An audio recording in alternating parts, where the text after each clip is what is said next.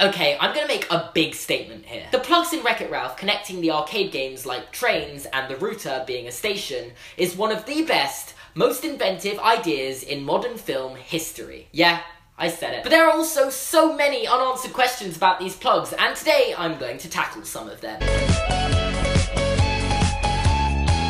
Hello there! How you doing? Okay, let's just go through some of these questions I've got. Understandably, all the characters inside the arcade games are terrified of being unplugged. They're gonna pull our plug! Okay.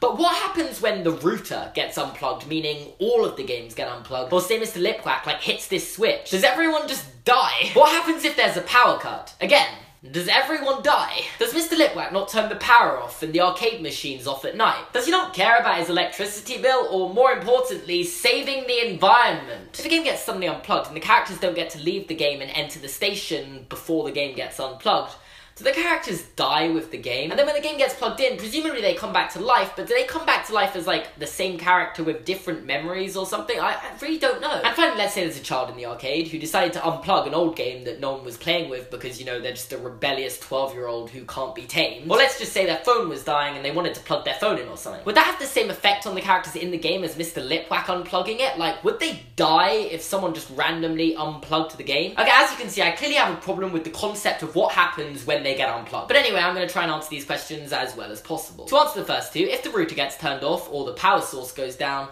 technically all the games go down, right? So does this mean that all the characters die?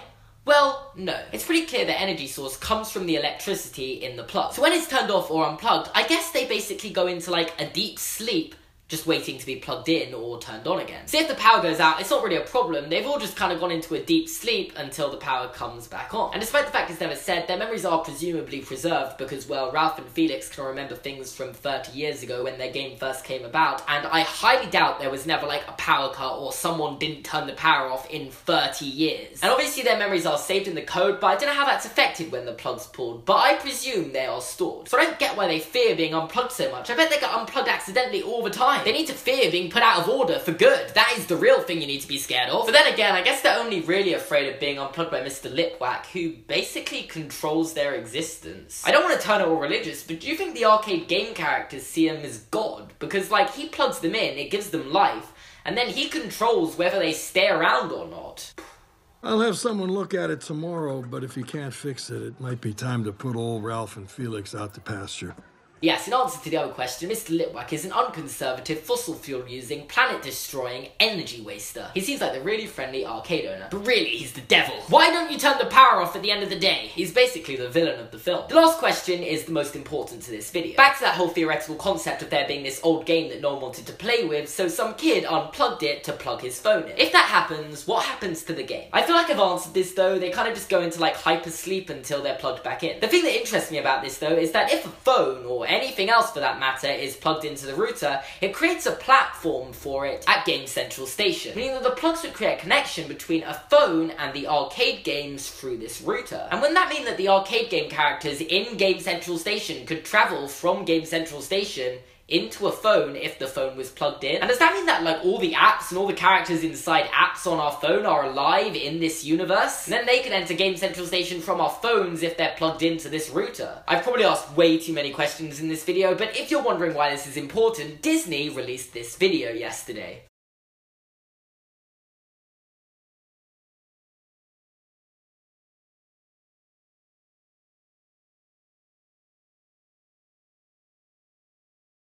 Showing that Wreck-It Ralph 2 has something to do with apps, phones, and mobile gaming. Meaning that the plugs and routers are probably going to be very important in the sequel as well. Is a phone basically a station on its own where everything travels from app to app? I don't even know if this video makes sense anymore. But I'm going to suggest that someone unplugging an arcade game and plugging their phone in could be the plot of Wreck-It Ralph 2. Fix It Felix is an old game, and I know they described it as retro at the end, but people are going to get bored of it eventually. What if a kid's phone dies and they realise, oh well, no one's playing with this game, I might as well unplug it and plug my phone in? Meaning that Ralph, Felix, and the Nicelanders are all left homeless. And don't you think if that happened, they would want to know what's going on and would travel inside the phone through the station? I definitely think it's plausible. And if you agree with me that that's a plausible plot for Wreck-It Ralph 2, well, thanks, and I hope you enjoyed this video. Make sure to leave a like and click subscribe here. Watch another video here, and yeah, I'll see you guys next time.